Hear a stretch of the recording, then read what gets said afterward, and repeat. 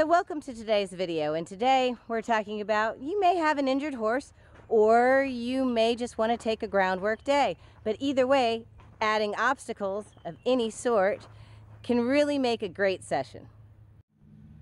Hello and welcome to today's video, and today I'm here with JoJo, and today we're just going to be adding multiple jumps to a lunging situation to give her some more obstacles to go over. And the jumps aren't very high. We have a little cross that's about 18 inches, and we have another one over there that starts out at about 2.5 feet and then goes down. So we're just going to get JoJo started. Oh, sorry. Usually when you want to take a new horse, take a horse at the side that they like first. And I like just getting a nice, easy trot. And that's why I give myself a little bit of room here in the center. And then when I want to add the jump, I just open up, and there we go. And then I come over here to my second jump. Good girl.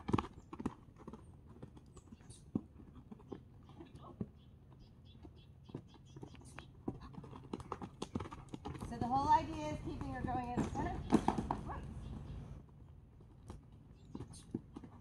And so once you get the horse going around in a circle, you can actually adjust your jumps. I see that I'm going to have to move that barrel out a little bit to get a cleaner actual circle going. But she did really good, knocked down a few jumps, but then we're going to go around the other way. All right, now Sydney is going to be lunging JoJo around the course, going counterclockwise. We've changed up the jumps a little bit, and we've made alternate circles, so there's some choice.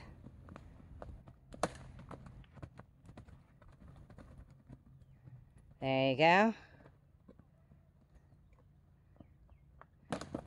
So walk forward, Sydney, and kind of walk more towards me, and you'll get her centered up. There you go. Walk, walk, walk, walk, walk. There you go.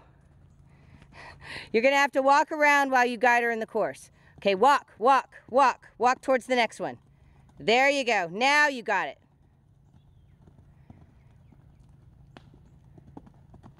There you go. Good. It's a little bit harder than you think, isn't it?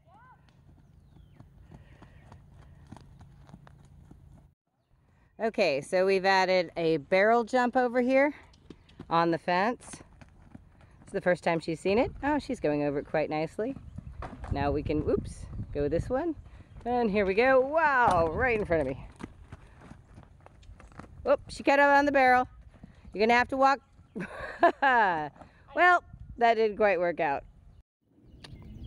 All right, so it's also a little bit easier if you just want to use one hand has the lunge line and the other hand has kind of a dressage whip or something. There you go. Good. All right, now walk towards it. So the trick to getting around courses like this is you actually have to walk. And when you come up to a standard, you still have to keep your send hand up. Yeah, and kind of loop her over. Oh, you got in front of her. It's really hard to get a horse to jump. You have to stay behind the drive line and then give her a little kiss when she goes over the jumps. Remember, she's learning too, and you're learning, so this ought to be fun. Thank you so much for joining us on today's video, and if you enjoyed the video, please give us a like. If you haven't already, please subscribe. We're putting out new content all the time. And remember, if you want to see anything else, check out our playlists.